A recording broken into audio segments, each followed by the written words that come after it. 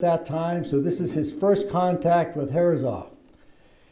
He later said that he witnessed Nat Herreshoff do a model test of this boat, and then he witnessed the trials. The boat made 20.3 miles an hour during trials, so exceeded the 19-mile requirement. He says, everything else is great. I recommend acceptance. Letter down here from the Bureau saying, accept Lightning. That's the story of Lightning. So this is following their business model. It was their design. The Navy just said, they gave them a requirement for speed, how long they wanted speed, and what kind of water they wanted in the boiler, and that's it. This is the Herreshoff technology at that time. The first item is the coil boiler. It was called a safety coil boiler. It was developed by James Herreshoff, was Nat and JB's older brother. And it was a safety boiler because it did not require a large steam drum. And in those days, large steam drums were riveted and they were subject to explosion. So, and this was just a long tapered coil in a cylindrical fashion with a burner in the middle.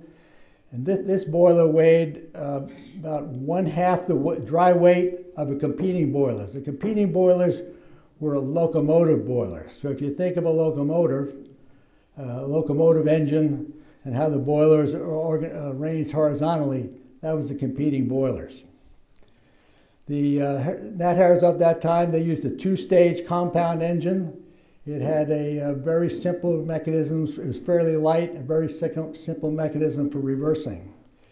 One thing Nat Herreshoff did was engineer design series. You go through his design record books, he took James Herreshoff's coil boiler design and made a series of designs of various sizes and horsepowers. He did the same thing for engines. He designed the propellers. He did the same thing for series propellers, auxiliary engines, and everything and items like that. So he had a very well-organized, engineered series so he could adapt from that to build any size horsepower vessel. And he did model testing. Now, as I said, George Converse said that he witnessed Nat Herreshoff do model testing for Lightning.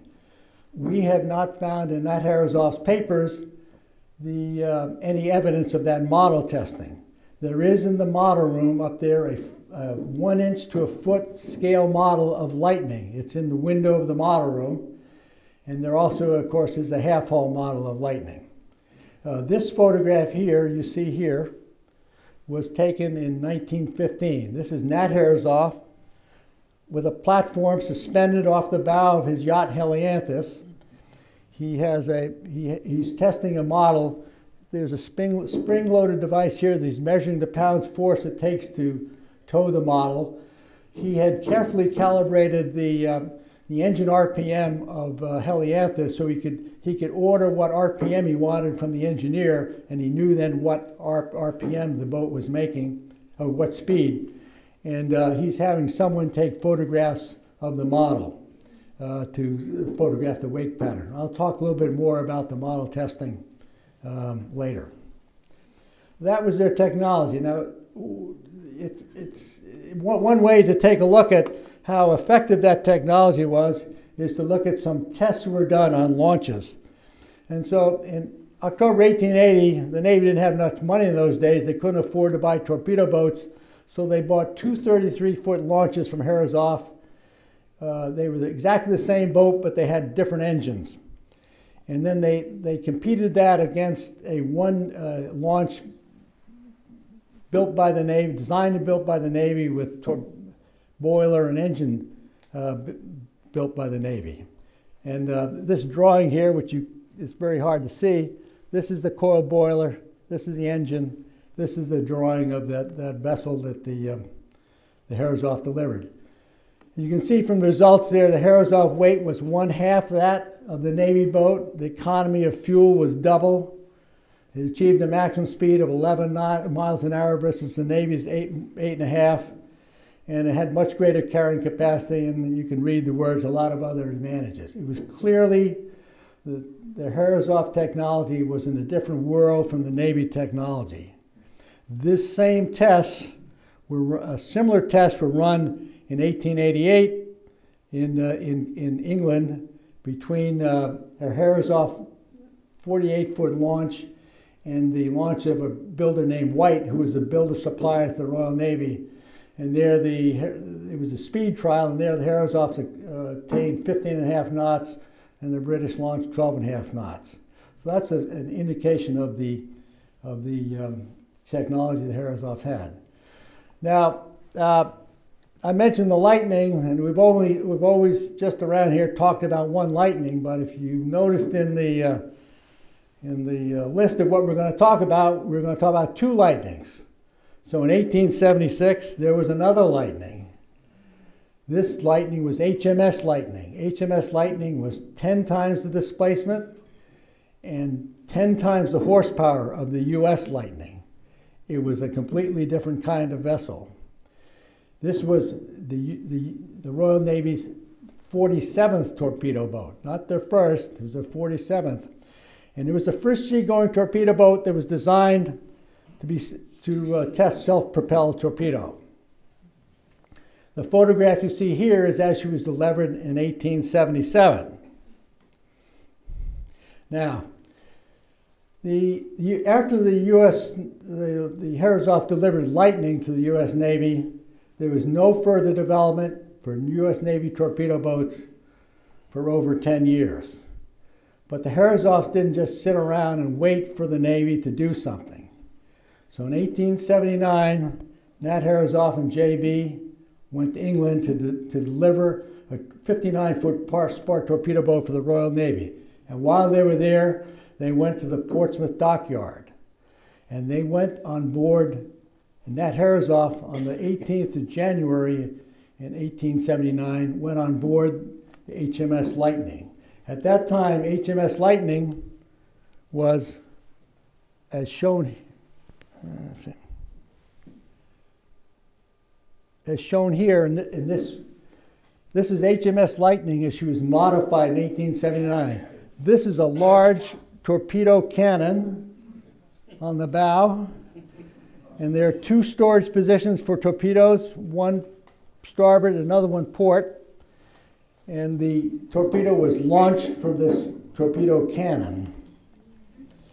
I might point out that this boat here, you can see there's a little frame here. I'm having trouble with this. Let's see. Having trouble with my pointer. There's a little frame here, and that's how the torpedoes were originally launched on Lightning, was that they dropped that frame over the side and then launched the torpedo from that. Nat Herreshoff went on board Lightning and took a set of notes recording the hull construction machinery. He also may have gone on trials on Lightning. But the Herreshoffs did more than that. They assessed the status of technology of torpedo boats. At that time, the leading torpedo boat builders were Thornycraft, Yarrow, and Normand in France. Now these people, my opinion was they weren't any smarter and they weren't any better than Herreshoff brothers, but their navies were spending more in 1 year on torpedo boat development and machinery development than the U.S. Navy was spending in 10 years.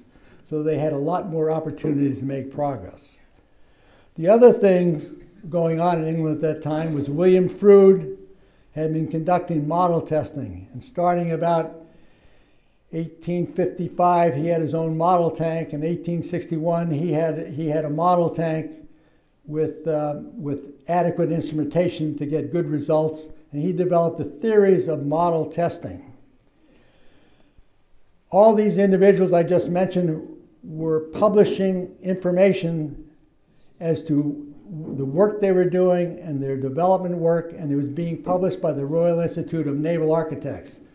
And so what J.B. and Nat did was they joined the Royal Institute of Naval Architects in 1879, and they remained members until they left torpedo boat work in 1897. So they were regularly reading the work of these individuals. And what that resulted in is when Nat came back to the U.S. in 1880, he started the systematic testing of models. We have 10 models in the museum that Nat used to test, just as I showed in that previous photograph. He would test multiple models for one design.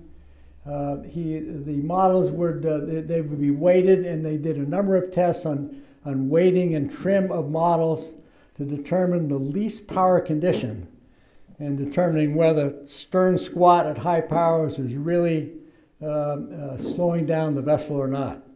And Nat did considerable work on that, and one thing we hope to do is better analyze Nat Herreshoff's model test work and compare that with what Froude was doing and see what we result from that. The U.S. Navy didn't even think about model testing until they started asking for money from Congress in 1892. So that's about 12 years after Herreshoff started his model test work. And they didn't really get money for model test basing until 1897. Now Nat Herreshoff, he didn't wait to have a towing tank. He did it out in the harbor, you know, as simple and as practical as he could. But obviously his results were very good because every one of his torpedo boat vessels met